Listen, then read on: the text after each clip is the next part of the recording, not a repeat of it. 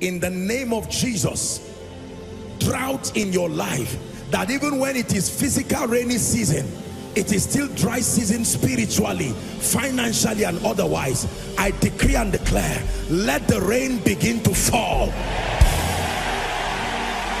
Let the rain begin to fall. Let the rain begin to fall. You're welcome to another spirit-filled message on Christocentric Message. If you're new to this channel, I would entreat you to hit on that subscribe button and then to like this video. As well, I would want you to share this message across, because we believe that as this message is coming forth, it's going to bless you. Graces are going to be imparted unto you, and then God is going to visit your home. Thank you for watching. Stay blessed. We have to do this fast. The Spirit of God wants to bring so much within the time that we have, and praise the name of the Lord. So I set the stage for my dear friend and brother Pastor Jerry to also have the opportunity to share. Could you help me on the sound? Thank you. Hallelujah. Please help me honor Pastor Lanre. God bless you, sir. Thank you. Thank you. Thank you so very much. Thank you. We do the things that we do because we love Jesus, and then we love people. Hallelujah. Amen. It's an honor to spend and be spent for Jesus. This is why he's granted the grace, and so truly I consider it an honor to be here. Hallelujah. And then please do help me. It was a pleasant surprise seeing him also. Reverend Edwin, all the way from House on the Rock, Enugu. Give him a big God bless you. Is this how you honor Reverend? Amen. Let's pray. Father, we ask that you reveal your word to us tonight.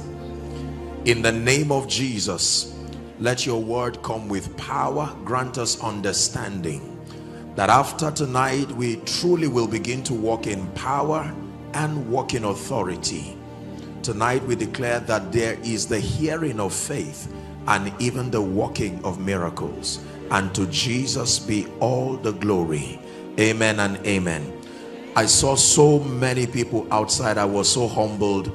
Those in the, I don't know which of the overflows, that's them shouting. Blessings to you. Please be seated.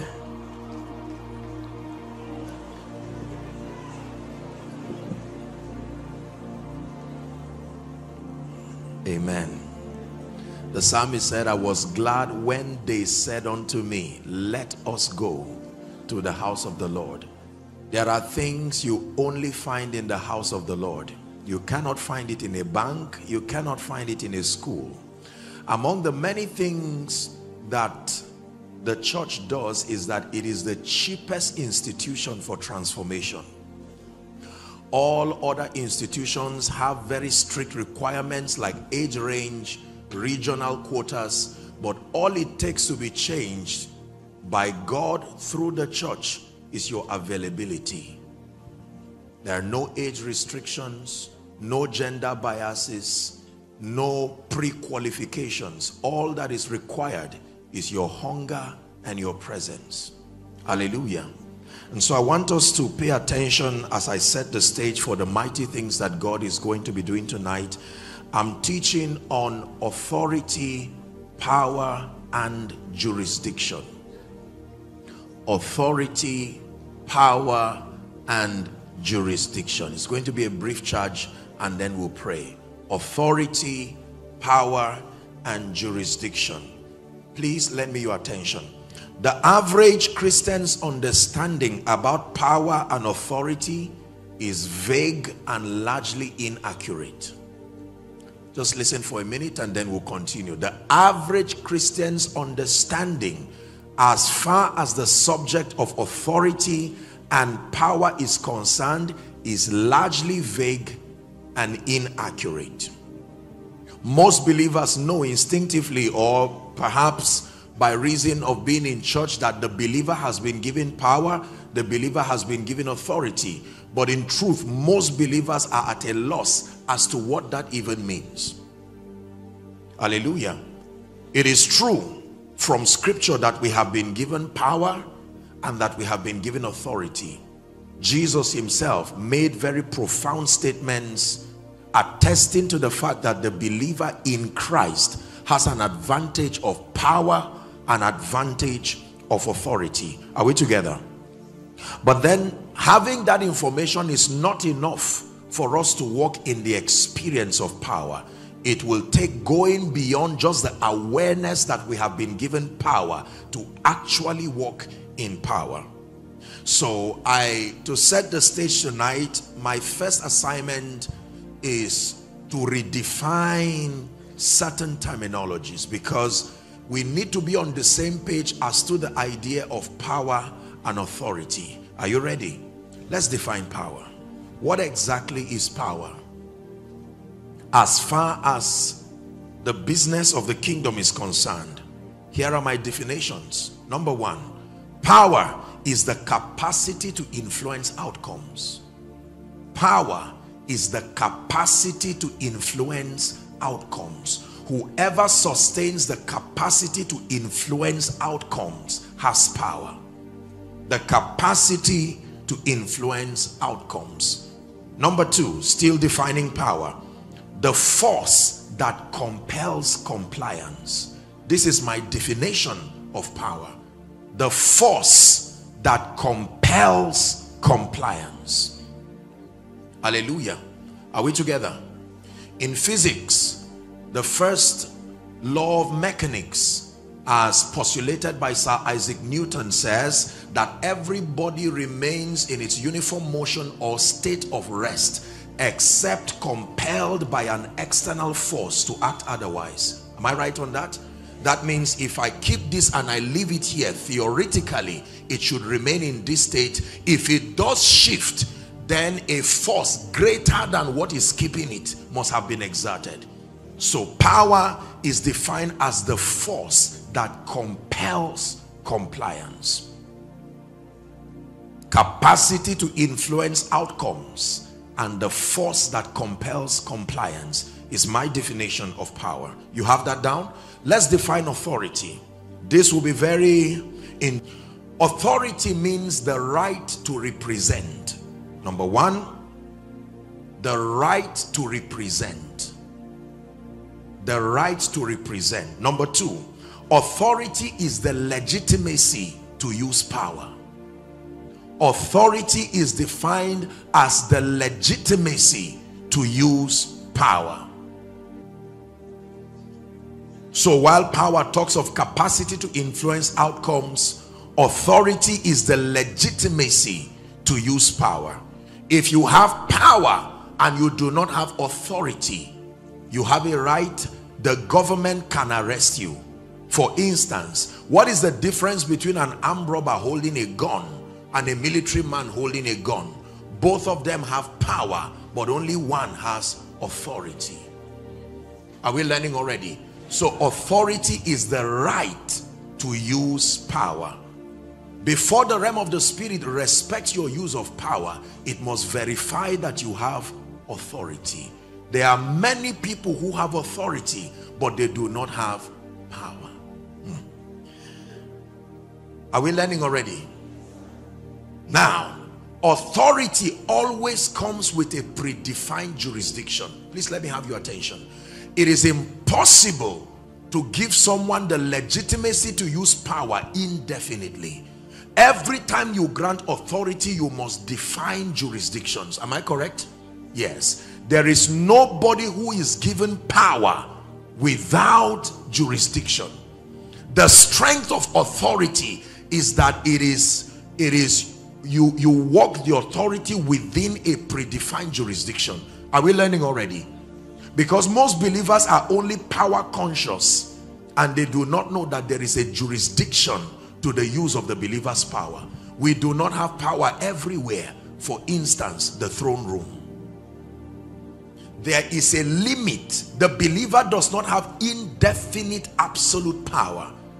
The power and the authority that we have has jurisdictions. Are we learning now? Let's now define jurisdiction. Remember, I'm being very elementary. We're just doing definitions. So we've defined power, authority, now jurisdiction. Jurisdiction is the sphere where the use of power is allowed, beyond which it becomes illegal. Jurisdiction, please put that down, represents the sphere where the use of power is allowed. Jurisdiction represents the sphere where the use of power is allowed, beyond which it becomes illegal. So as much as a military man has authority, his authority is defined by a code of conduct. Am I right on that? And there are jurisdictions. He cannot walk into your house for no cause and no reason and just shoot you down. So there has to be jurisdiction. Are we together? Now, let me go straight to the point. There are a few things that we need to understand as far as the administration of power is concerned. Number one, man does not have absolute power.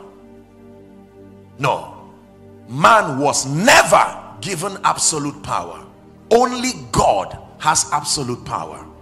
Listen carefully. The power that man has is derived and is limited. That is the reason why power can increase and power can reduce. God does not increase power, he does not reduce power, because he has absolute power. You need to understand this. These are the fundamentals of administering true spiritual power. Man was not given absolute power. Only God has absolute power, and in fact is the exclusive owner of all power. God does not just have absolute power based on scripture. He is the exclusive owner. Let's look at two scriptures. First Chronicles 29:11. Is God helping someone already? First Chronicles 29 and 11. The Bible says, yours, O Lord, is the greatness and the power and the glory, the victory and the majesty, for all that is in heaven and in earth is yours. Yours is the kingdom, O Lord, and you are exalted above all. Scripture number 2, Second Chronicles chapter 20 from verse 5 and 6. This was a prayer that Jehoshaphat was praying. Then Jehoshaphat stood in the assembly of Judah and Jerusalem in the house of the Lord before the new court. Verse 6. And he said, O Lord God of our fathers, are you not God in the heavens? And do you not rule over all the kingdoms of the earth? And in your hand is there not power and might, so that there is none that is able to withstand you? Only God, God Almighty, has absolute power. Are we learning already? If you're with me, shout a loud amen. All right. Are you ready for the next surprise? God Almighty does not have authority. God cannot have authority. The nature of authority is that someone higher than you must confer it upon you. Listen carefully. God does not have authority. The law of authority is that you must be under authority to have authority. The centurion said, for I am a man under authority, and then I also have other people under me. On the strength of that law, I say to one, go, and he goeth. If God has authority, there must be someone he must be obedient to, and there must be someone he must worship. There are certain things God cannot do. For instance, he cannot be obedient. It is not in his character. Who will he obey? Are you learning now? Because there are many believers who want the realm of the spirit to respect them, and with this maze of misinformation and confusion, we speak to demons and we hope that they listen. We speak to situations and circumstances. No, the power of God is administered upon the strength of knowledge. God does not have authority. He only gives authority. Are we learning?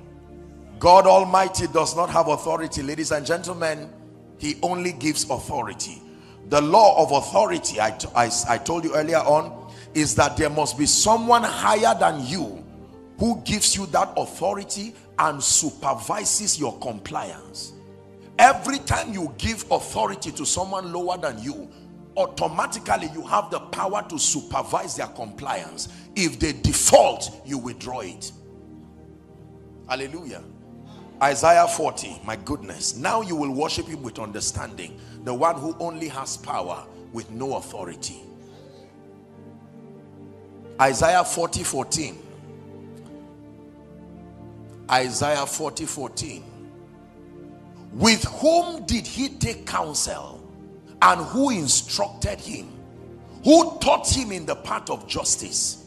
Who taught him knowledge, and who showed him the way of understanding? There is no one. This is how great God is, that he does not have the ability to obey, and he does not have the ability to have authority. It cannot be. He searched for a man greater than him. He was willing to humble himself to such a God, if there were any, and not finding any, he swore by himself that by these two immutable counsel, it is impossible for God to lie. Do you know what that means? If God says, I will bless you, there is no other force that threatens that word. Listen, let me teach you something about authority. In the court, we have customary court, we have high court. Am I right on that? And they all have jurisdictions. Have you seen that there are certain courts that cannot pass certain what do we call it now? Talk to me, lawyers.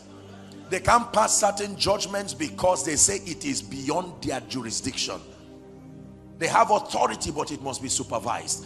The highest of them in any nation is called the Supreme Court. Am I right on that?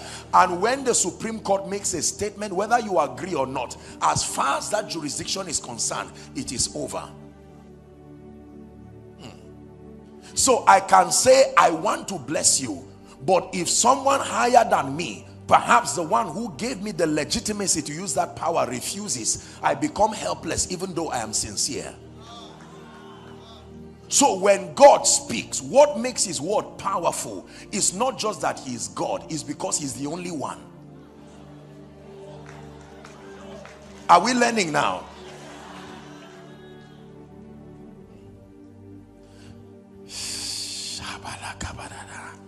Can we pray in the spirit for 1 minute? We are redefining things. For someone, God is already giving you understanding.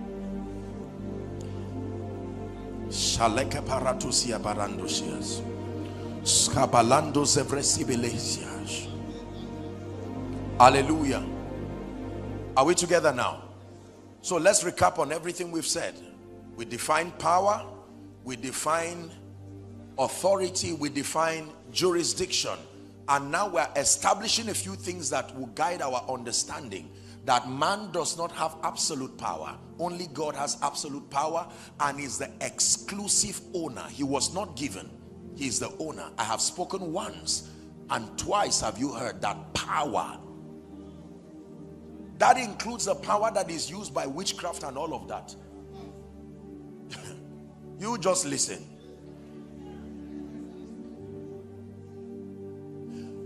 God operates, the power of God operates at 3 levels. I don't have the time. The highest dimension of his power is derived through intimacy. Are we together? You will have to encounter God directly by his spirit to have that dimension of power.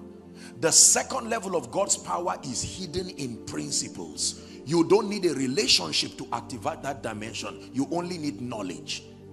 So you can reject God as a person and refuse intimacy with him, but understand the principles. Are we together now? It was designed to be activated the moment the laws are adhered to, regardless of relationships. That is the dimension where demonic forces, and they only manipulate the laws of the spirit. There is already a default manifestation of power.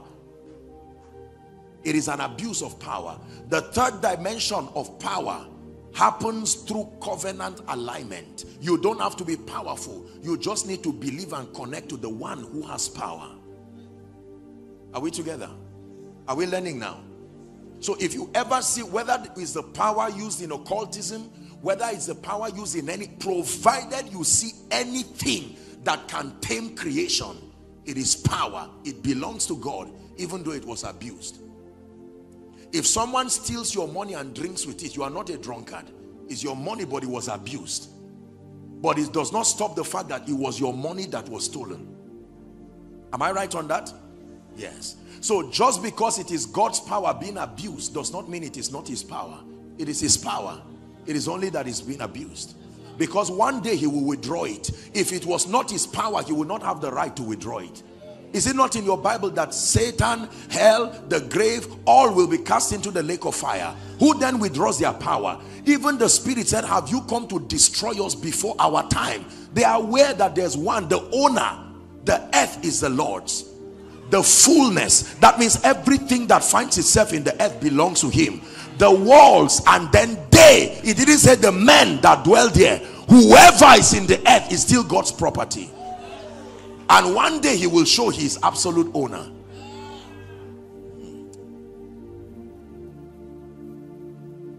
Are we learning?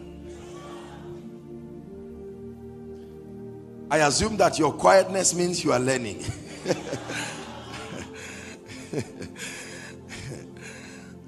It's amazing how believers want to walk in power but remain in ignorance. Just learning already that God does not have authority builds your faith. Nobody confers it upon him. So when God speaks, that's like the Supreme Court saying done. Every other court has to bow. That is the power in his word. If there were many gods and he was just the greatest, there will be trouble. If there were many gods equal to him and he's just the wisest out of them, there will be trouble. But there is none in his class. Are we together? Every once in a while we had kings upon the earth who made themselves gods. We had all kinds of demons who deceived people that they were God. And usually it is God's system that all through history, a time will come where he will shout from heaven and remind people. For instance, Nebuchadnezzar, when he turns him to become an animal still with the brain of a man, it is to make a statement that there is a God that rules over the affairs of men. I'm saying that because everything God has said to you that you are wondering, will it come to pass? That means you are saying there is a power higher than him that may stop it. No. The moment you believe that God's word does not come to pass, I personally consider it sin against God. You are saying he lied, that he does not possess authority. Let God be true and all men liars.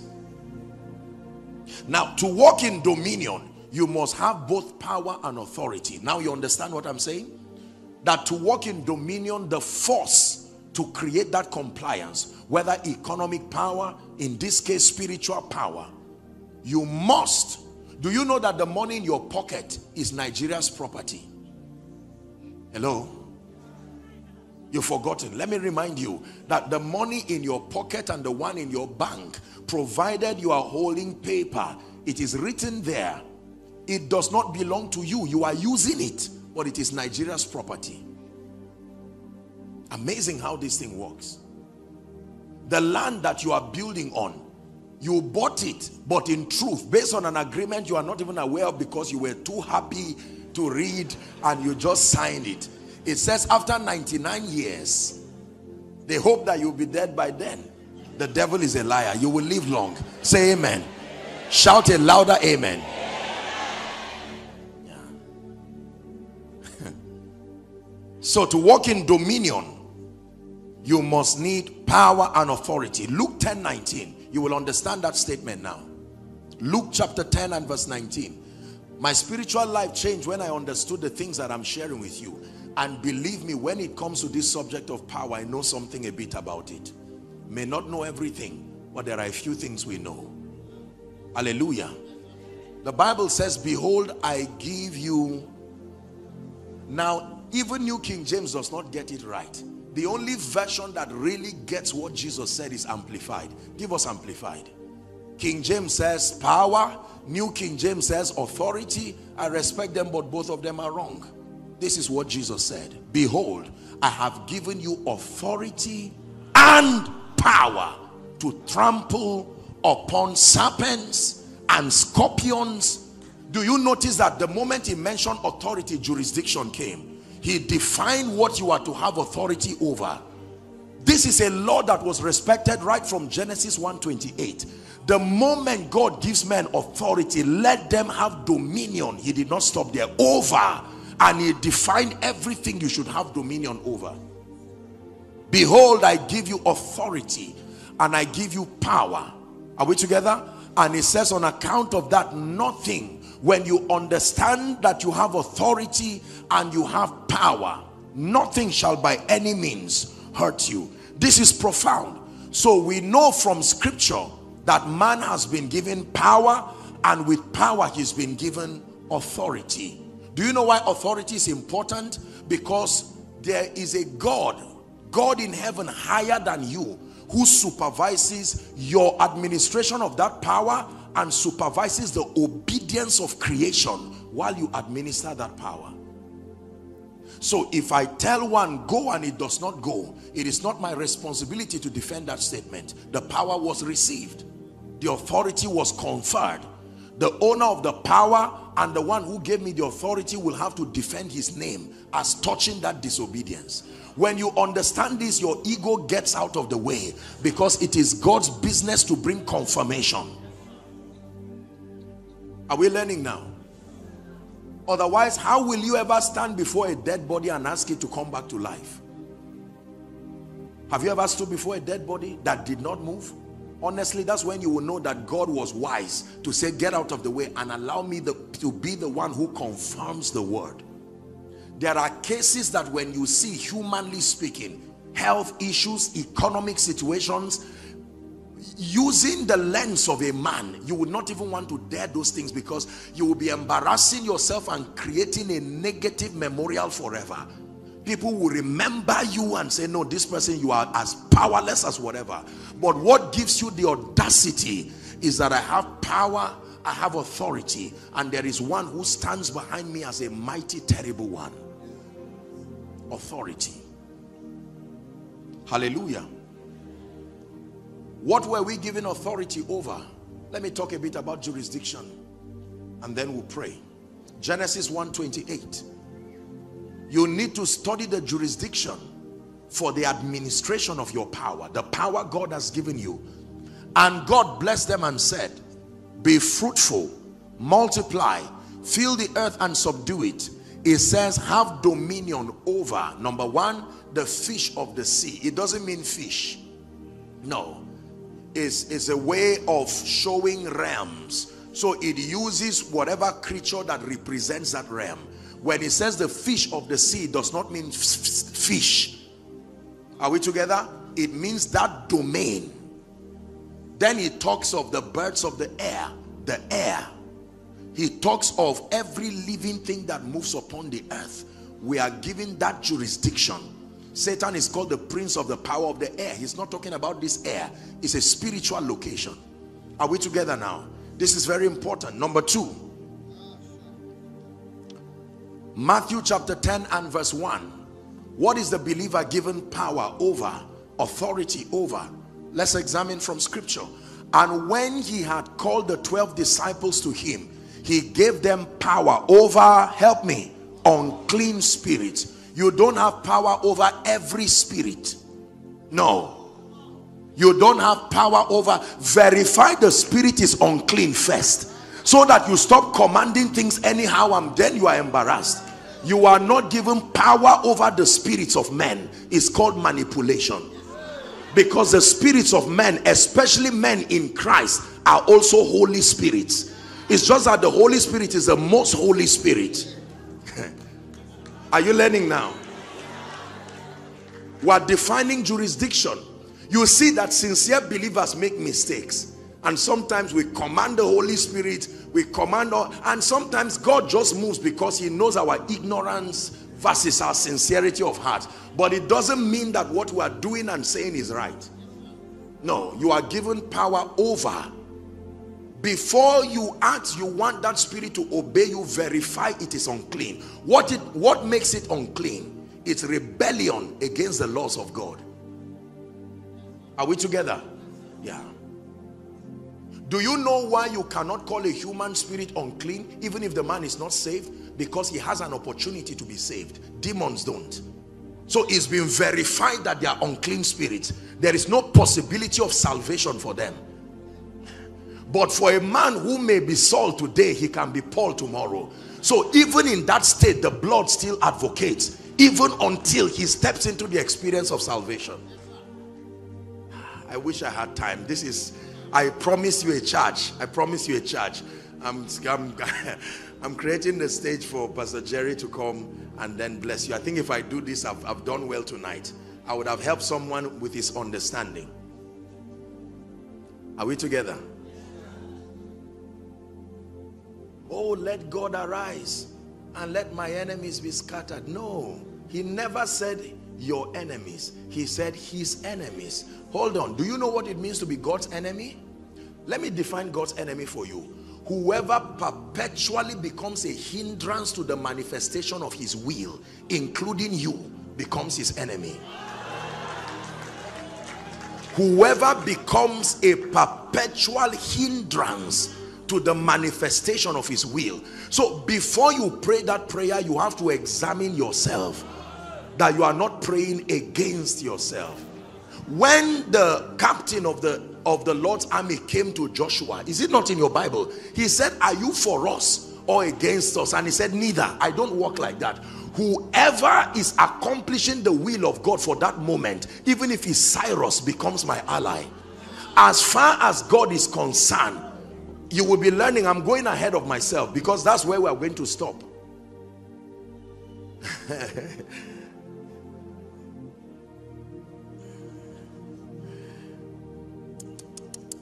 Goodness. We have power over creation. We have power over unclean spirits. Are we still together? Number 3, we have power to change negative circumstances. Matthew 8:27. We have power to change negative circumstances, negative conditions, as we see in the life of Jesus. The Bible says this was the wind, and remember the storm, the boisterous storm at sea. The Bible says, so then the men marveled, saying, who can this be, that even the winds and the sea obey him? King James says, what manner of man is this, that even the winds and the waves obey him? So we have power not just over animate things as we know. We also have the power to manipulate with respect to the will of God, even inanimate things and conditions. That is the reason why I can speak to a negative condition around your life.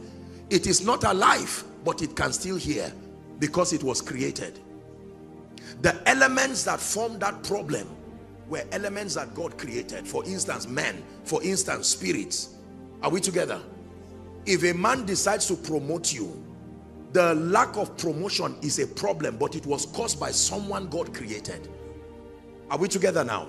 And if it becomes a hindrance to his will, I'm able to declare by the Spirit of God that that circumstance will change.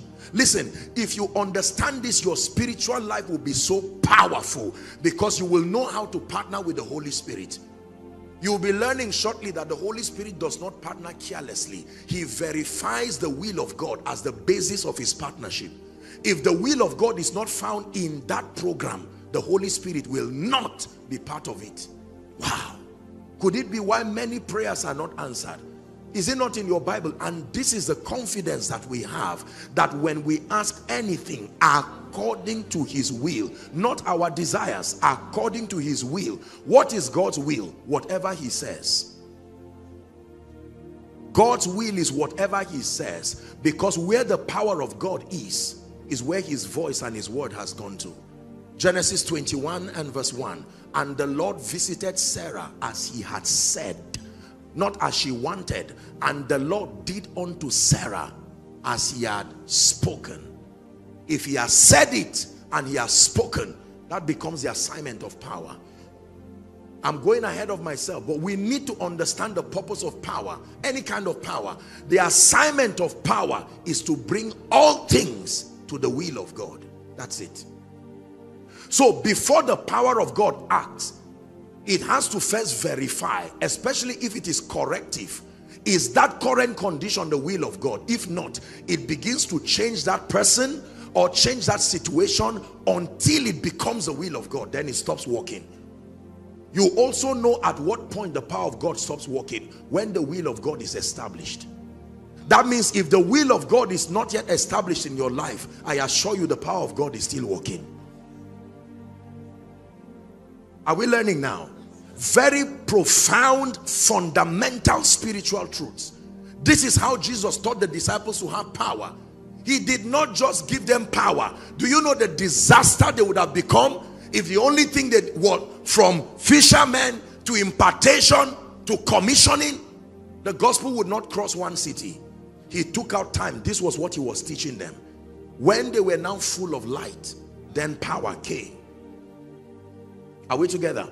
That is the reason why when the apostles saw the damsel, remember the damsel that had the spirit of divination, he didn't act carelessly. He had to verify whether it was the will of God or not. It took time. He needed to discern, because he knew that the power of God does not act outside or against the will of God.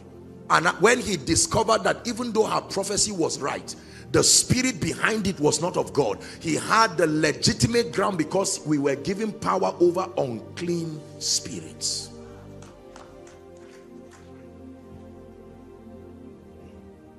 Is someone learning? Unclean spirits. So if I sit down and I call forth pastor's money, whether he likes it or not, to come to me, you see that there is a problem there. It is not the money, it's the fact that stealing does not allow. Are we together? Rather than saying pastor's money will come to me, here is what happens. You call on the mystery of favor.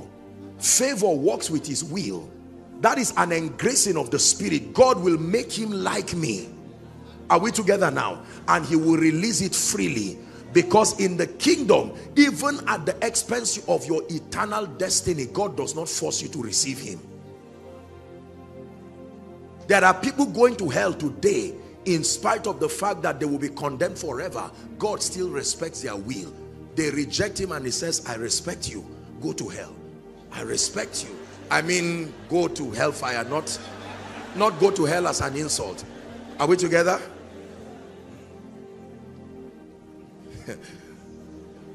House on the rock. What is the assignment of power and authority? Matthew 6 and verse 10. I'm praying that someone got what I said tonight. Matthew 6 and verse 10. Let's read it together. Ready? 1, 2, read. Thy kingdom come, thy will be done in earth as it is in heaven. This is why God gave us power. Every time you pray and fast and roll on the ground for power, make sure you understand this scripture and confess it too. Otherwise your fasting will be a waste. Otherwise your praying will be a waste. God does not respond to emotions and sentiments. He responds to your understanding and the purity of your desire to achieve this goal. So why do I come asking that God will impart more grace? Because I want to be equipped with the power and the authority that helps me to enforce his will on the earth. What is his will? I told you what he has said.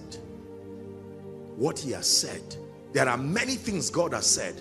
Let me give you an example. That you shall be the head and not the tail. That is a statement that the power of God has been searching for who believes and who will come into partnership with that power to make happen. If I come to you as a man of God and say, in the name of Jesus, I declare you are the head. I am in the will of flow freely, unhindered to bring that word to pass. Are we together? If I pray for your loved ones to be saved and I say, Father, in the name of Jesus Christ, we decree and declare by the anointing of the Spirit of God that these ones will go everywhere in the name of Jesus Christ. Immediately, watch this, Immediately, the power of God, because it is God's will that all men be saved. Every time you see abuse of power, is because understanding of its purpose was not established. If God gives me prophetic power, the ability to see, now, if God reveals pastor's account number, for instance, just as an example, and then my lust can partner with that power, and I can now prophesy the account and say, on account of that, withdraw XYZ and send to me. I have abused power. Why was it an abuse? Because the will of God was not established in that program. That means you can be anointed and yet your love life is not in place. There is a reason why even faith works by love. So even though we have the power to compromise, but we constrain ourselves as proof that we love God, and we administer power only within the jurisdiction of God's will. Listen, if you know this as a man of God, you will be excellent in your administering power. You will see that God continues to back you up because your life and your ministry becomes so dexterous. God knows that every time you show up, it is to bless people. Every time you show up, it is that his will be done. Are we together now? So if the sick are healed, it's more than just a verification that a man is anointed. It is that his will has come to pass. If God gives you revelatory power as a man of God, and you now use it to open people up, enlighten them, bring them to an understanding like I'm bringing to you now. Are you seeing that now? Once your heart is committed, listen, it is one of the greatest secrets I learned in my walk of power with God. The moment your heart becomes pegged at making the will of God to be manifest through your life, you have truly entered a realm of genuine power, economic power, power manifesting as influence, power for signs and wonders. Are we learning now? So many believers desire power without authority. God, just give me power. I don't know you. I don't care about you. I hear that you can give men things that make, and God says no. The possibilities of the flesh in your life are too many to give you power unsupervised. That is why he connected the power to your yieldedness. Look up, look at me please. Are we learning? Spiritual power is tied to the yieldedness of the individual. The degree to which you are yielded is what is responsible for the increase of power, because that means that you are ready to subscribe to authority and to walk within jurisdiction. So when two people come and stand here and manifest different possibilities, it is not because it's a different God. Are we together? It is a reflection. Our differences, even in administering spiritual power, is a product of our yieldedness. Yieldedness. Someone can pray for someone on a wheelchair and nothing happens, and another person may not even pray and then he rises up from the wheelchair. The difference is that degree of power, that degree of presence, which is a measure of the degree of yieldedness. Who is learning tonight? Hallelujah. Are you seeing that it is safe for many Christians to not have power? That God's refusing to give certain people power is an act of his mercy for your sake. Because the possibilities that are locked up within them, there will be a disaster to his program and even to your health if they have access to power without an understanding of authority. Today, America and Europe, with all due respect, are battling a violation of this principle, giving people access to power, whether as guns, are we together, whether as the right to execute their will without authority. It will always produce disaster economically, politically, when you give people power and then do not give them authority. I know someone who bought a car for Uber, Bolt, no Bolt, Uber, and then gave this guy to help him. After many months, the person did not bring any money. He will give a flimsy excuse. The tire spoiled, this one spoiled, and the man decided to buy something, I can't remember the name. You put a tracker. That's authority now. It will force that driver to behave. So the driver must be yielding returns, not because he's a good man, but now he has been forced by a system called a tracker. Are we together? Can I tell you, you know how powerful you are in this kingdom to the degree to which you are constrained by authority. You see, independence in our world is proof of maturity, the degree to which you do not need anybody. However, reverse is the case in the spirit, that the ones who are powerful and mighty are the ones who are constrained by authority. So the centurion said, I am a man under authority, and on account of that I have soldiers under me. Are we together? I say to one, go, and he goeth, to another, come, and he cometh. And he said, Jesus, speak the word only. You need not come to my house, because I know you are a man under authority. I know the law of authority, because you became a man. Jesus only manifested authority when he became a man. I told you, God does not have authority, but when God became a man, he had to submit to the authority system too. That was why, as a reward for his submission, God highly exalted him. Are we together now? And gave him a name that is above every other name, and gave him, and gave him, and gave him, and gave him, because he submitted, and gave him. Hallelujah. Is someone learning? So when you stand before spirits and you say, in Jesus' name, I don't want to see you go, while you are shouting, they are just watching you. Do you know why they don't go? I will tell you. It's not just because you are more or less anointed. No, no. I wish we had time. I would have shown you how to use the authority. I may not be able to cover that in this discussion. Maybe another time. At least you know the jurisdiction now. Don't pray against the spirit of a man. No. You can ask God. It is God who is called the Father of spirits. You know what that means? He's the originator. Is the Greek word patah. The Hebrew is Abba, the originator of all spirits. That means it is within his power, and with respect to him, it is not illegal to manipulate any human spirit. Even if he's Pharaoh, he will make Pharaoh to give his slaves gold. The Father of spirits for you. Now, it is this understanding that constructs your prayer life. Because one of the ways we execute power in the kingdom is in prayer. Are we learning now? One of the ways we execute power in the kingdom is in prayer. Help me appreciate Pastor Jerry.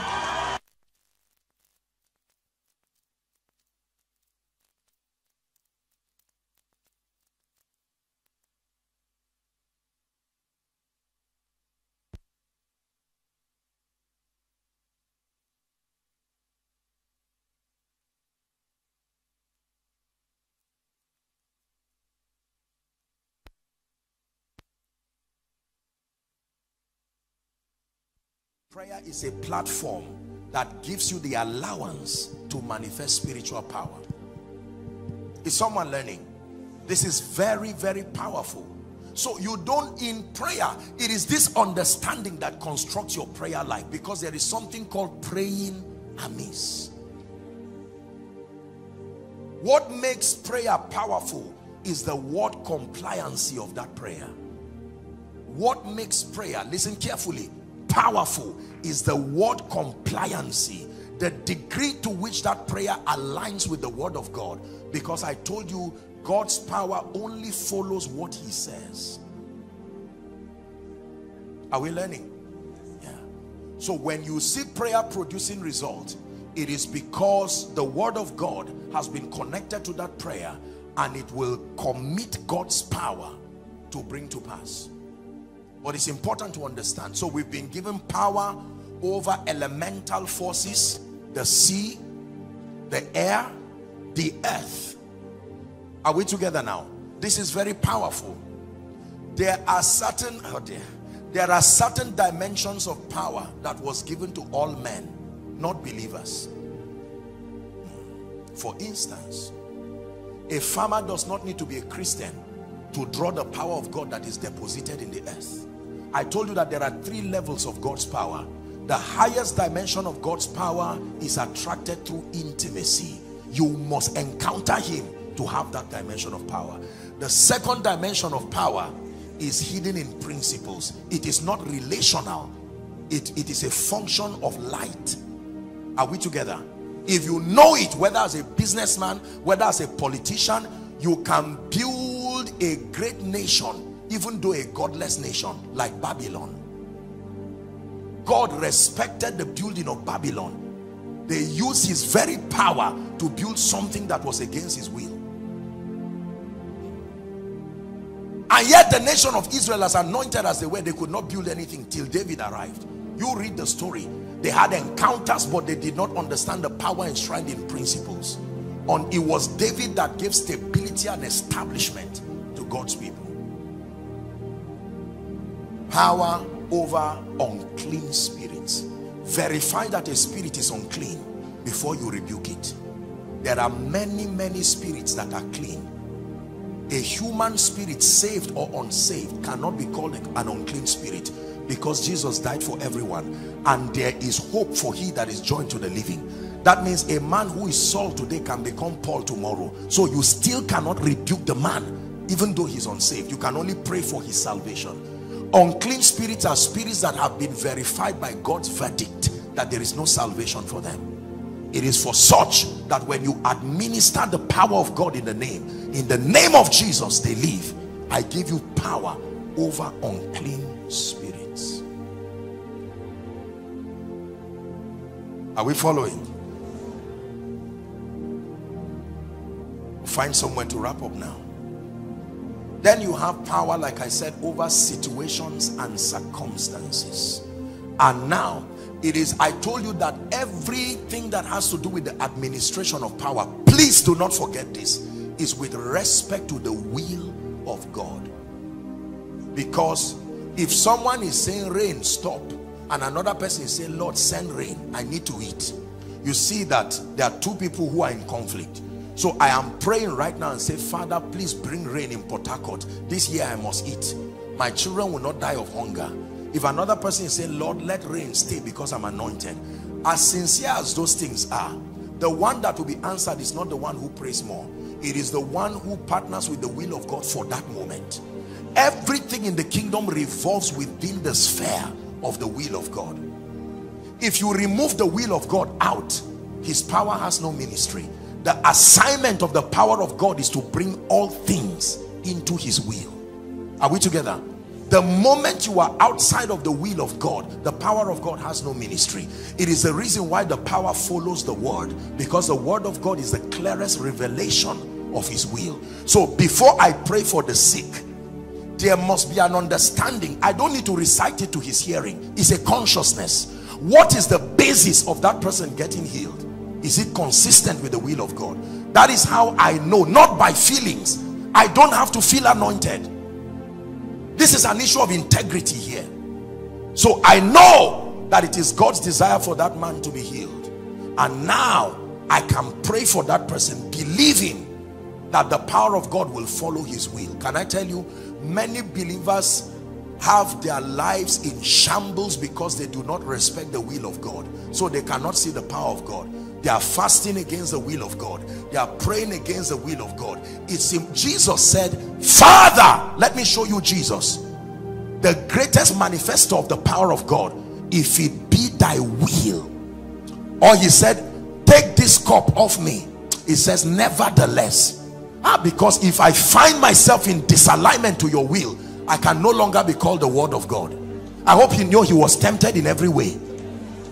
So he could have lost that status as the word of God.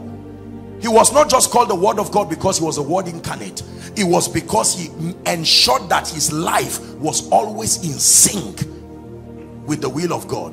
Now he had a chance to be thinking differently from what God wanted to do, but he said, nevertheless, not my will, but yours be done. Nevertheless. In fact, here's what he said, my meat is to do the will of him that sent me and finish it. Can I tell you, the greatest people who will manifest the power of God in this end time are those who will pay the price to know the will of God. Looking for power is useless until you understand the will of God. Because the assignment of the power of God is to bring all things into the will of God, then to execute the will of God to make it happen. Hallelujah. Is it God's will for me to prosper? I check from scripture. If that is true, then I know for a fact that there must be a dimension of his power allocated for bringing that will to pass. It is now my assignment to find out. I'm not in doubt. It is no longer will God bless me. It is finding out how.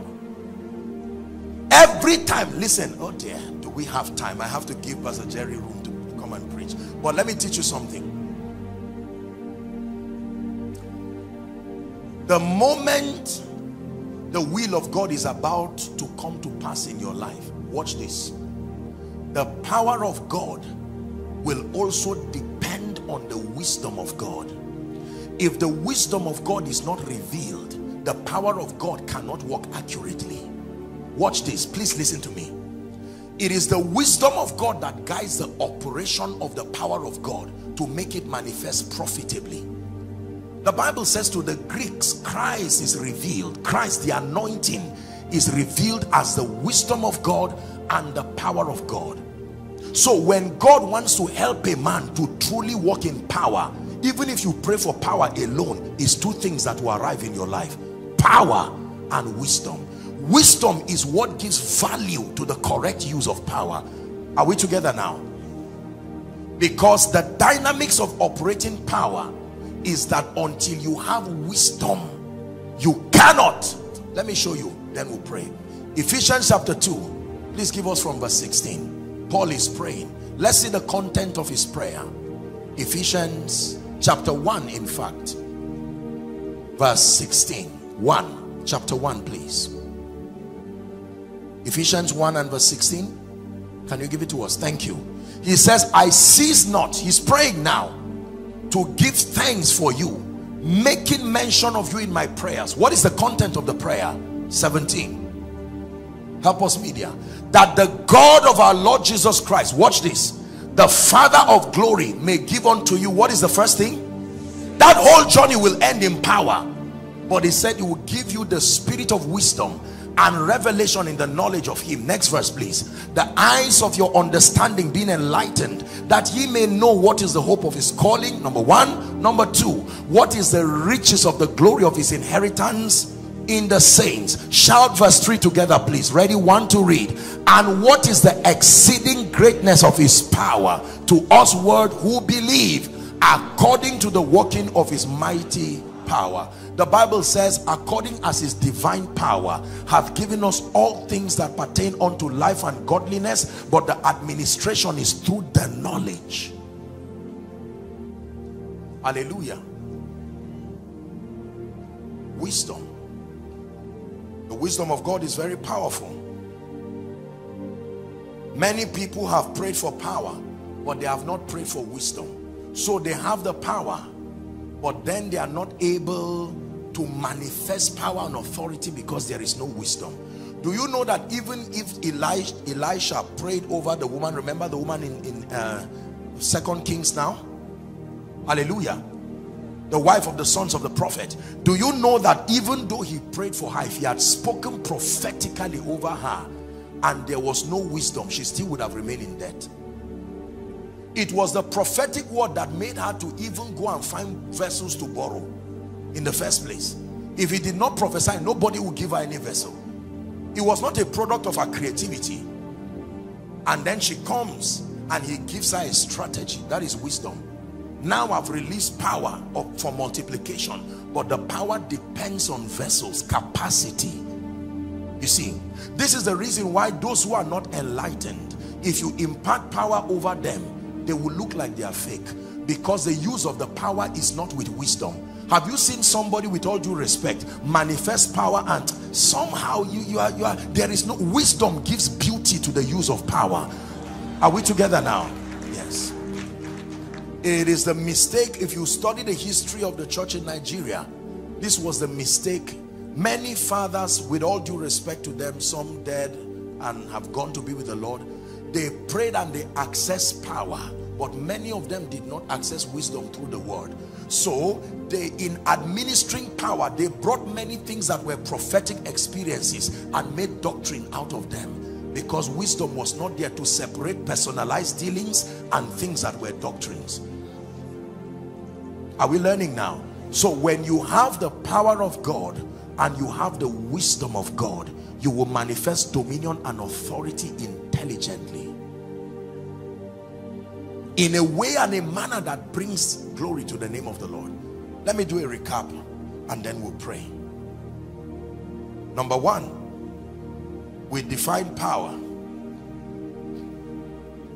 as the capacity to influence outcomes. We define power as the force that compels compliance. Number two, we define authority as the right to represent, the legitimacy to use power.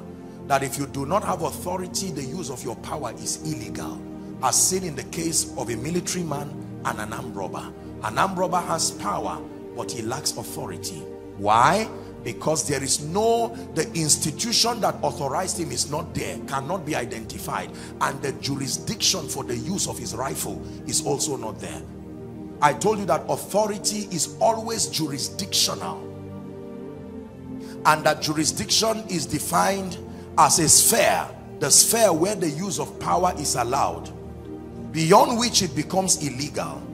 I need to recap one last time on very strong points that I made for your understanding. Number one, that man does not have absolute power. No, he cannot have absolute power, because his power is derived. Are we together? Only God has absolute power, and in fact I did say that he is the owner of all power. That's what makes him omnipotent. It's an attribute of God that he did not share with man. I forgot to tell you that it's not everything in God's nature that he gave man. We are partakers of his divine nature, but not every aspect of his nature. There are dimensions of his nature he withdrew from man. That's what makes him God. His omnipresence, his omniscience, and his omnipotence. These are the three attributes of God that brands him in a class all by himself. Man did not receive that one. Are we together? This is very important.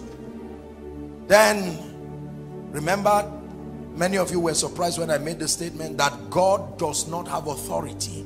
God cannot have authority. The nature of authority, I remind you, is that an authority, a person higher than you must confer it upon you. No, God only manifested authority in Jesus, and that is because he became a man.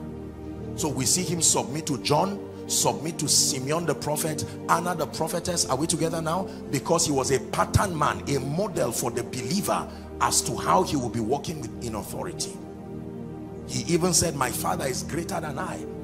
Yet we understand the triune nature, but God cannot have authority.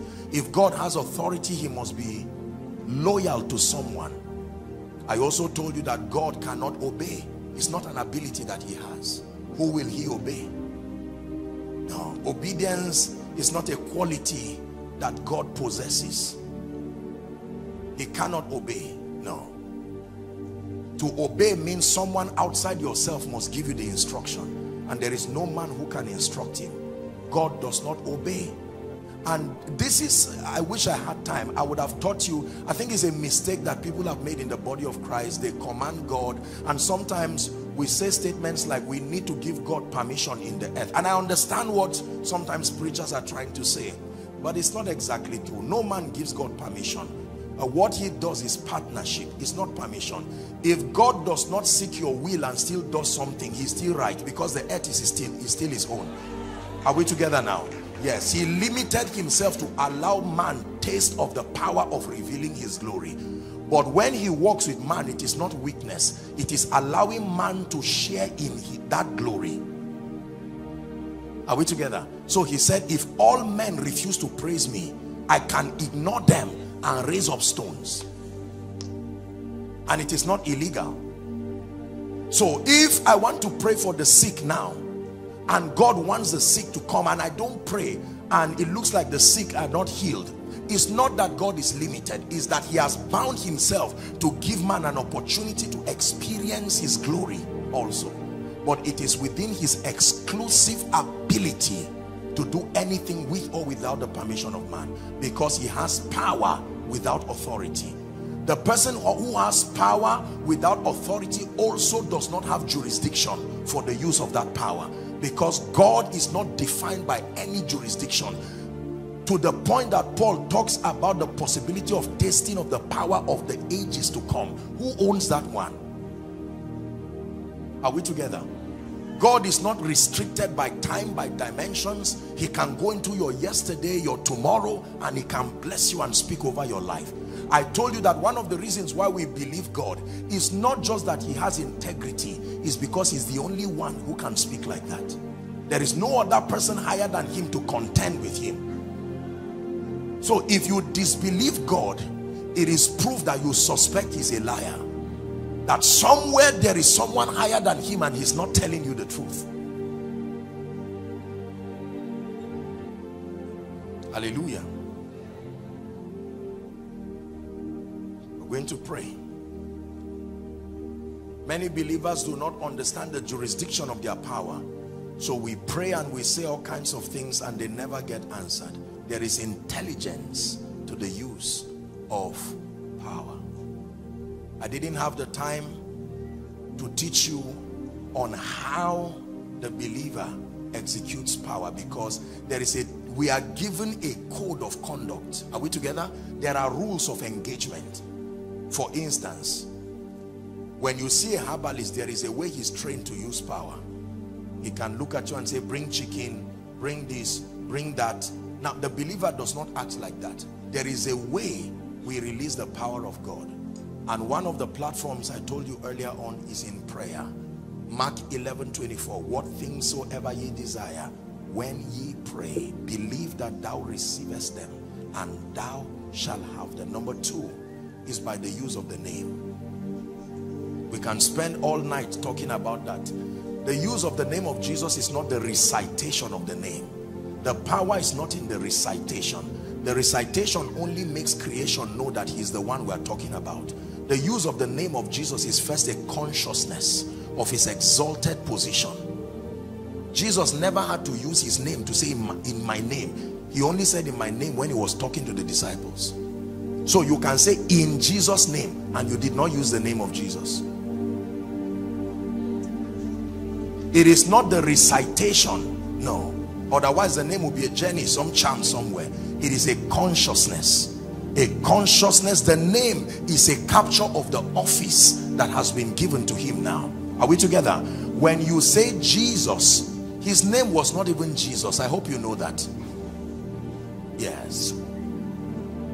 So when you say Jesus, demons do not, I mean, the Jesus you are talking about, it did not exist many years ago in that form. If you go to Israel and say Jesus, they will correct you, because number one, they will say your pronunciation is wrong, and now begin to argue about the person you are talking about. There are footballers that carry this name. You call their name and see whether demons will go. So it's not, I'm not saying don't use Jesus. I hope you get what I'm saying. When we say Jesus, we are letting creation know that the force behind the results is the one exalted as Lord and Christ. But the name Jesus is not a person's name. The owner of that name today has an office. It is that office that the power comes from. Because demons can call Jesus too, but they do not understand the power of the office. The Bible says, and every knee will bow of things in earth, under the earth, and confess that Jesus has now become Lord. That is the name. The name is his lordship. It's an office of dominion. The earth is the, why do you call me Lord, Lord? The moment you come to a revelation of his lordship, you have found the key to the name. It's not the pronunciation of his earth work. The name Jesus was a name that was given to him. He would have been anybody. Joshua, you would have been Ebenezer, you would have been anything at all. Are we together? So when demons see you and you say in Jesus' name, they look behind the speakings, because the damsel said these are men who came to, she was saying everything right, but it was by a familiar spirit. So when we say in Jesus' name, we are saying that name so that for us and those who hear us, we know that the one whose office we're invoking is the one they know as Jesus. But it is a consciousness. And when demons know you carry that consciousness of being exalted, number one, your oneness with Christ. Number two, your positional advantage. Not just that he's great, but that you are exalted with him now. Then your shadows can heal. The shadows do not call the name of Jesus, but the authority that is behind that name. We have to stop. Rise up on your feet.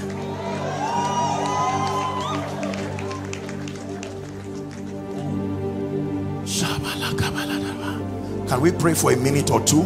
Go ahead, lift your voice and pray.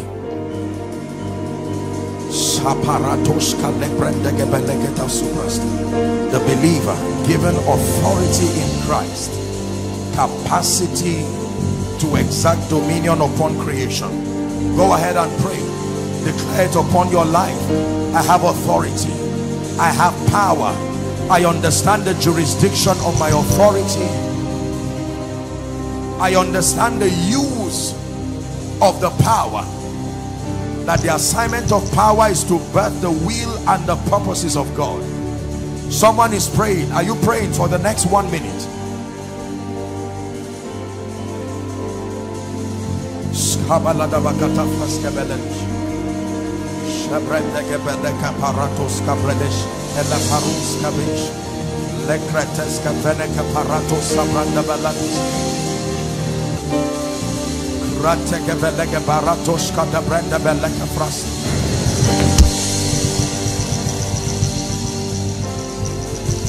What manner of man is this, that even the winds and the waves obey him?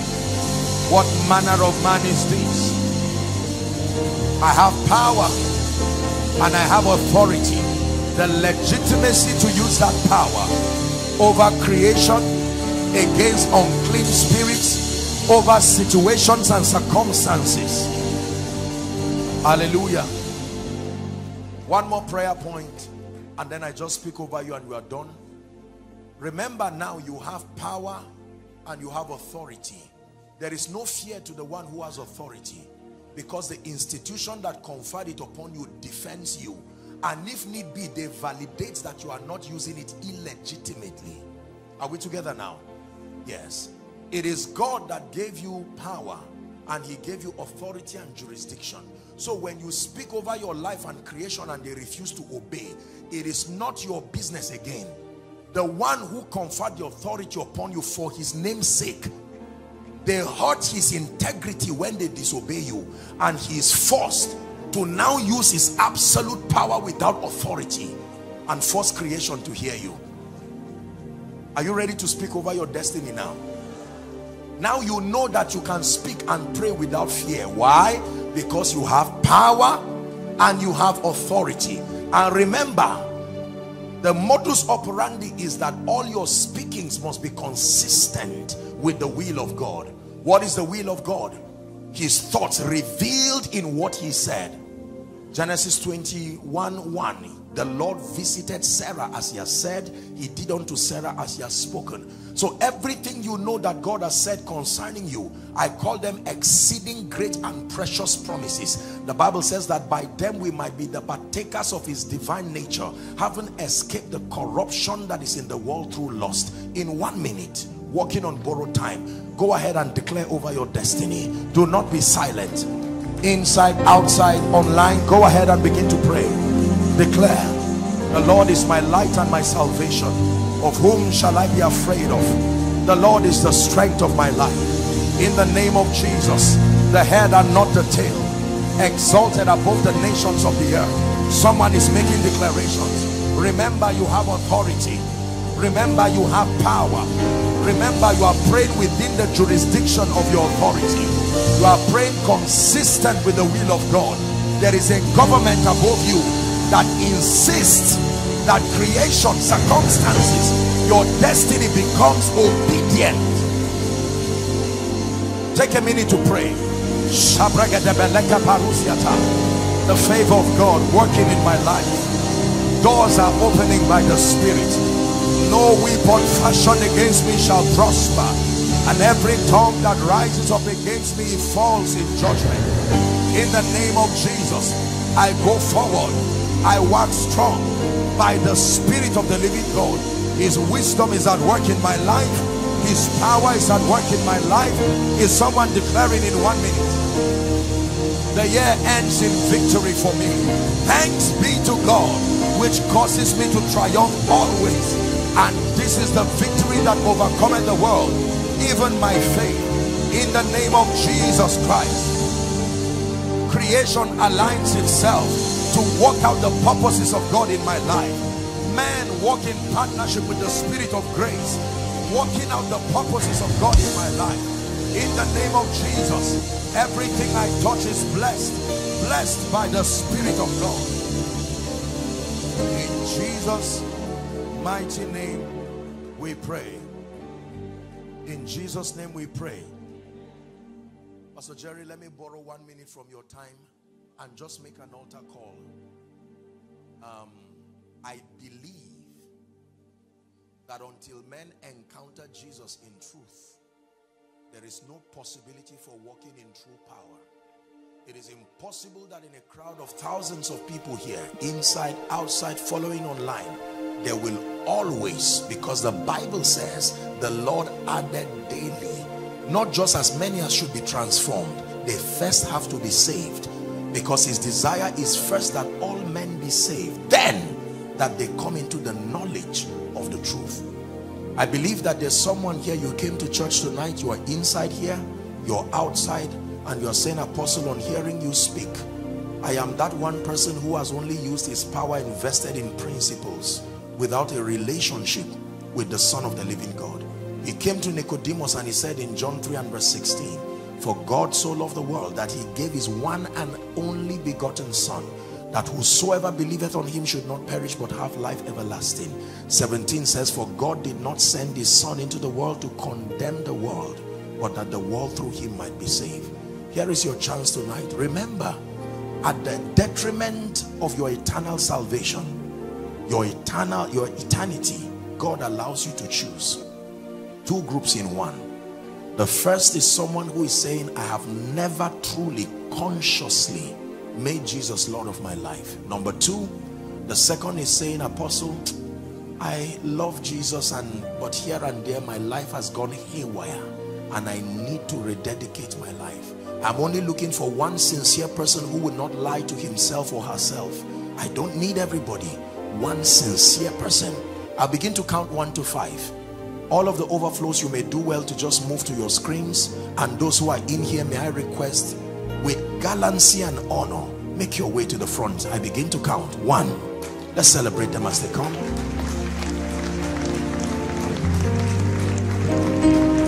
2. Thank you. Thank you for your courage. Win that war tonight, once and for all. Come to Jesus. The Bible declares, as many who will come to him, he will in no wise cast away. Come. 3. If you're coming, I want you to run. Come.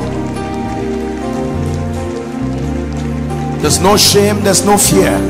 You are coming to your Savior, the custodian and the owner of all power, the power that can change your life. He is able to, by his power, save even to the uttermost. 4. The last count, and I begin to pray. Hallelujah. Amen. I will just pray and then I'll take my seat. When Pastor Jerry comes and takes his session, he will make prophetic declarations, I believe, over your destiny, and you receive with all your heart, and let that open you up to new chapters. Because one of the ways that we receive the power of God is through prophetic declarations. There are times that you are spoken upon.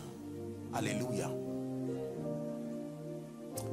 For all of you who are in front here, thank you very much for making this bold and noble decision. Those who are following either by television or watching online, thank you for joining. Here's your chance to make Jesus Lord of your life. Lift your right hand if you heard your word. I believe that you are the Son of God. I believe that you died for my sin. I believe that you rose again for my justification. Right now, I receive you into my heart as my Savior, my Lord, and my King, I declare that the power of sin, Satan, hell, and the grave is broken over my life. From tonight until forever, I'm a child of God, the righteousness of God in Christ. Keep your hands lifted. Father, thank you for these precious ones. And I stand tonight under the corporate anointing here to make declarations that your sins are truly forgiven by the integrity of Scripture. In the name of Jesus, I call you the righteousness of God in Christ, and I commend you to the word of his grace and to the ministry of the Holy Spirit, that you'll be built, you'll be established in righteousness. You will love Jesus all the days of your life, and you will live for him forever.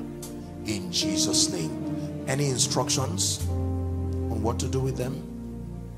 Okay, beautiful. So here's what I want you to do, all of you. There's a gentleman and a lady I see waving their hands. May I please request that you move to my right? That will be your left, and they'll have a word with you very quickly, and then you return to join the next session. Let's give them a big God bless you. Hallelujah. Praise the name of the Lord. Pastor Larry, thank you so very much. House on the Rock, thank you so much. I love you. May God bless you. In Jesus' name. Hello, precious people of God. Trust you are doing well by the grace of God. We thank God for yet another day to spend time with him, another day to commune with him. I want us to take a short exercise, and that is, I want you to click on that like button to help spread this good news abroad. I want you to help us share this good news, and that YouTube will also recommend this channel, this video to others, and they will also be a blessing. Also, let's take a short reading from Job chapter 38 verses 12. It says, hast thou commanded the morning since thy days, and then caused the day spring to know its place? Now this tells us of the great opportunities, of the great blessings we enjoy as children of God when we speak into our day. And so it is what we are about to do. Open your heart, be alert, prepare your spirit as we receive inspiring messages from the man of God, Apostle Joshua Selman. Also, if you are new here, hit on that subscribe button for us, and then on that notification bell. Keep sharing this message abroad. Keep sharing on Facebook. Keep sharing on YouTube to invite others to join us as we bless the world. You are a blessing. Thank you.